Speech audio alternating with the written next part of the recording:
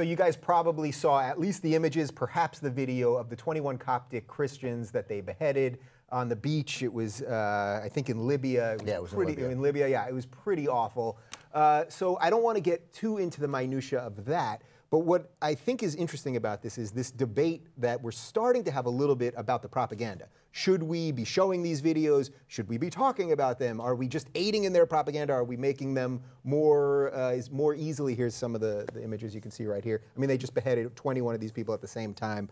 And then there were images of bloody water. It was pretty terrible. But basically, you know, are we aiding in their propaganda when we talk about this stuff? Are we somehow strengthening them? We've talked about it a little bit before. What do you think? Yes. Even what we're doing right now is strengthening. No, it's true. Certainly what Fox News did, you know, at least if we're commenting on it, we're not forwarding their propaganda in a sense. But what Fox News did when they showed that unedited 22-minute video that they put out, that you are now providing a platform for their propaganda. Yeah. So you're not talking about this one. You're talking about the Jordanian pilot. I'm talking about the Jordanian pilot. Yeah. But this is but you know, when Chris Matthews goes on MSNBC and he's like, "Oh my God, what are we going to do? We got to come together and fight this people." That's exactly what ISIS wants us to do. They want us to overreach. Again, this is not our problem. This is a thousands-year-old problem between Sunnis and Shias that we shouldn't be getting in the middle of, and we can't bomb our way out of this. Yeah, but should we feel a little guilty because we are the ones, as you alluded to in the last segment, that started the wrong Iraq war and thus left this crazy Yes, I do. I do. I think I don't think it's easy, and I think if there's a way to get these, there's an opportunity, always an opportunity when there's guys this crazy. Because, by the way, I watched that video. I found it. I watched it. A couple things happened when I watched it because I wanted to see. I don't know.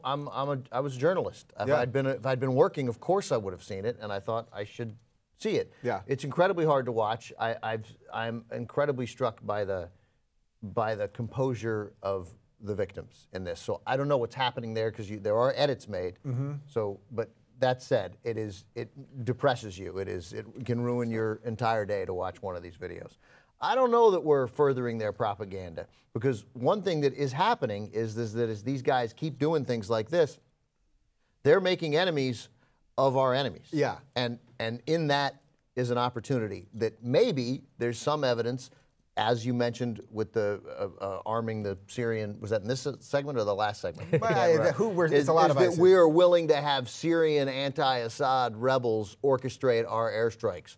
That this has opened up opportunities with Iran. That this is so the Muslim world, even some jihadists are together in that. Hey, maybe stop cutting people's heads off. Yeah. Maybe stop executing women in the street. That was Al-Qaeda, that video, and that made ISIS angry. So there are opportunities here. I don't know what you shouldn't air their whole video. I get that, but I don't know that talking about it is the wrong thing to do. They want us to come. They want the end times, and they are saying, hey, come get us. Come put American boots on the ground. They want it. They want it bad. They do want it bad. So do you see that distinction, though, between talking about it and showing the stuff? Because that's the part. So there was the video of the woman being shot. That they literally just shot another elderly woman in the street. That was in Syria. And all these people were cheering and blah, blah, blah. Now, I tweeted the link because to me, it's like we need to understand some of this. Like if this was World War II, I think if people had maybe seen more images of concentration camps or something, maybe we would have done more. Now, again, I'm not saying we should do anything. I was against the Iraq War a year ago.